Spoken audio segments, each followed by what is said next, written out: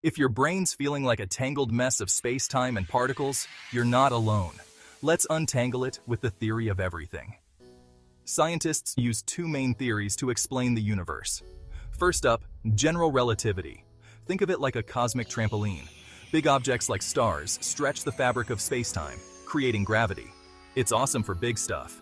Then there's quantum mechanics. Imagine a crazy, tiny world where particles can be in two places at once. It's perfect for the small stuff. But here's the kicker. These two champs don't play well together.